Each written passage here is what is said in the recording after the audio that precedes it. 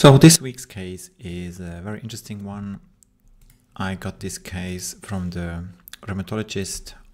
He did an ultrasound and saw bursitis and kind of like a mass-like thing in the bursa, subacromialis or subdeltoid bursa here. And you can see there is clear bursitis. We have this huge bony proliferation or enthesiophytic change here at the undersurface of the acromion, which will also predispose for subacromial impingement. You can see how the bursa gets indented here, so really nice that we can see that.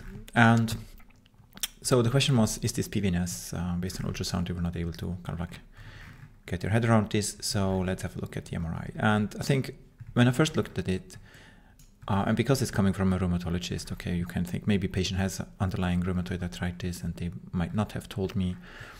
But normally the information I get from them is really good. So what we can see here is obviously clearly bursitis, and there's also contrast, post-contrast study here.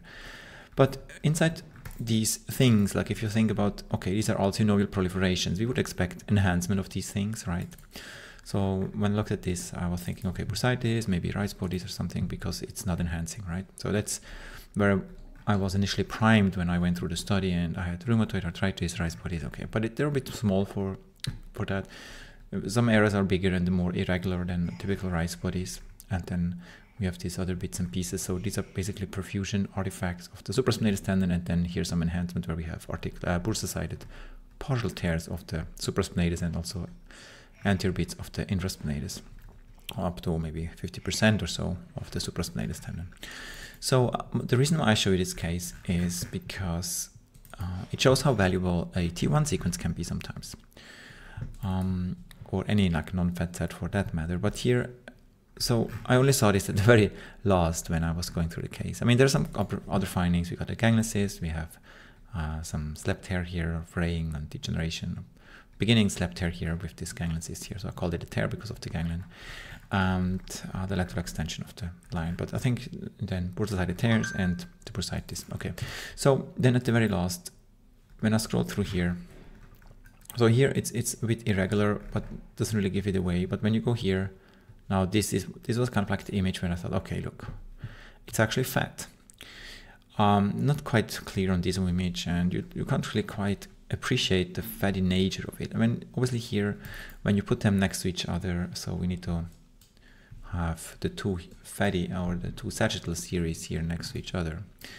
We could see, okay, when I go here, some of these bits here, for example, they might actually be fat, but it's not quite obvious to look at. If you go to the T1, you basically focus on this. You see it's very irregular from the bursitis because you have naturally fat also surrounding here.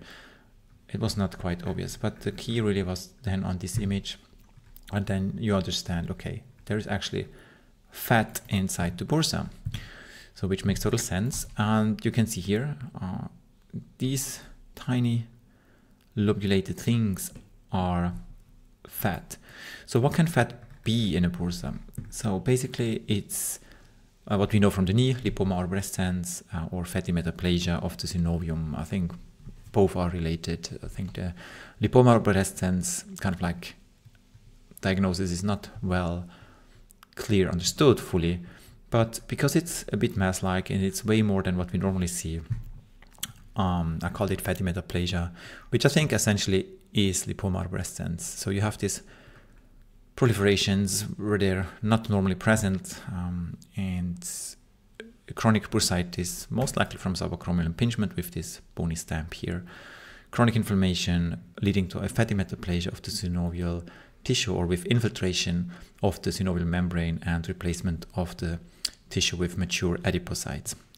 I will link a description also about exactly this. So I think this is a really nice case of Lipoma arborescens or fatty metaplasia from chronic bursitis in this subacromial impingement case. Whether there is underlying rheumatoid arthritis or anything like that, which can also, not cause, but the Lipoma arborescens, but keep a inflammation going with the chronic bursitis kind of thing. That's something for the rheumatologist to see. Yeah. So a very interesting case. I'll post a link also to the article. Yeah, thanks for being in the Accelerator program, and see you next week.